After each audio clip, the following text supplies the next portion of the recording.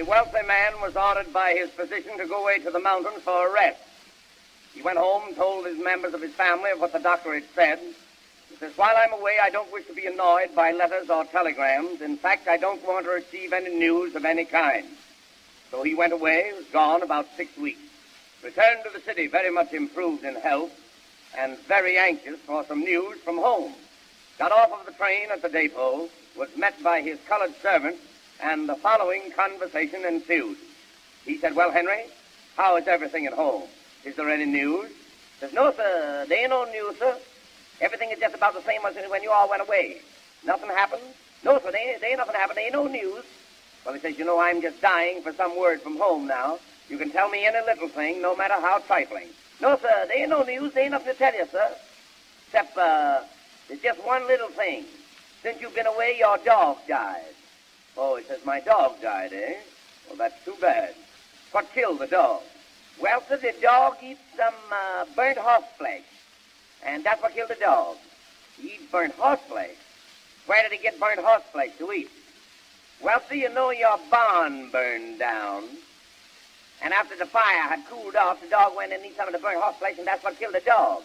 Oh, he says, my barn burned down, eh? Oh, yes, sir. Yes, indeed, the barn, that's all burned down. Well, says, how did the barn catch fire? Well, see, you see the sparks from the house flew over, caught onto the barn, burned the barn down, burned up all the cows and the horses, and after the fire had cooled off, the dog went and ate some of the burnt horse flesh, and that's what killed the dog.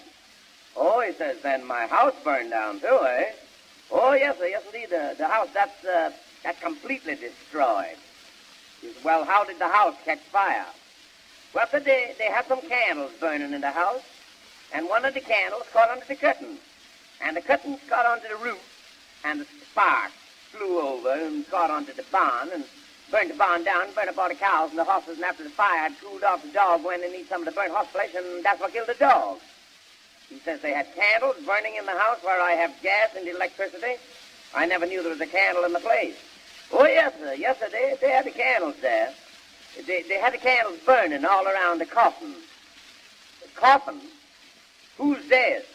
Oh, yes, sir, that's another little thing I forgot to tell you about. Since you've been away, your mother-in-law died. Oh, my mother-in-law died, eh? Yes, sir, she's dead, all right.